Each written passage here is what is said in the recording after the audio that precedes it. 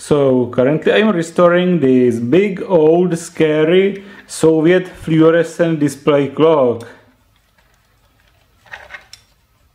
And there's the transformer, a bridge rectifier, a capacitor, quite a big one, a power transistor with some Zener diode. It makes a regulated power supply, and there is the main board with some buttons, and other buttons are just membrane ones, some diodes, and 3 chips in here. 1, 2, 3 old Soviet chips. There's the crystal and the capacitor for adjustment. You can adjust the speed of the clock by turning it. Another capacitors, resistors, and here is the vacuum fluorescent display, which I had to replace because the old one was completely worn out. And now it has the new one in it.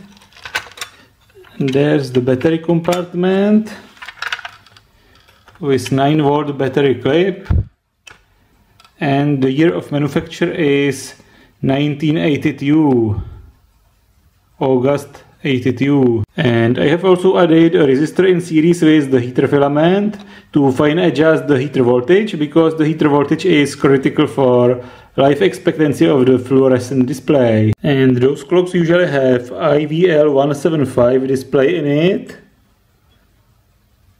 And it has 4 digits with 7 segments and a colon, and each digit has a grid for multiplexing.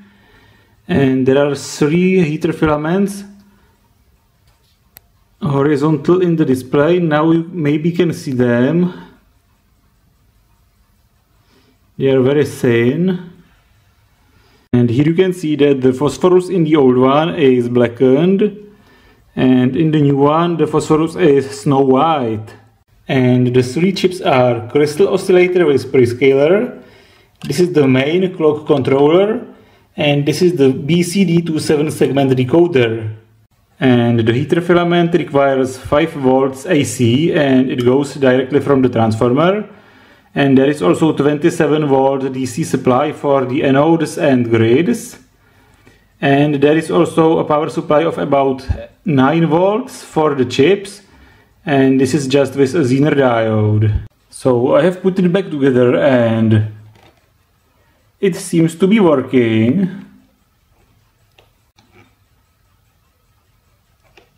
And here come the buttons. This is to set the alarm clock, this is to set the minutes, hours, and this is to reset the clock, and this is to stop the alarm.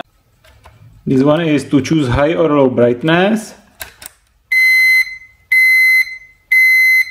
And this is the annoying sound of the alarm. And it seems to work. I can set it. The reset of minutes.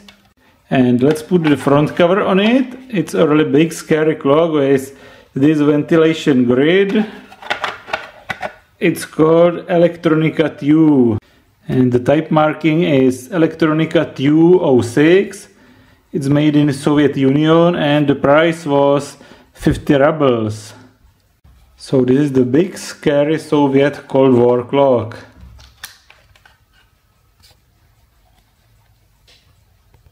And it draws about 2.3 watts. That's not so much for such an old, big and evil clock. And the schematic of the clock is very similar to the other Soviet clocks, like those guys or those guys. So this is Diode Gone Wild, and see you in my next videos.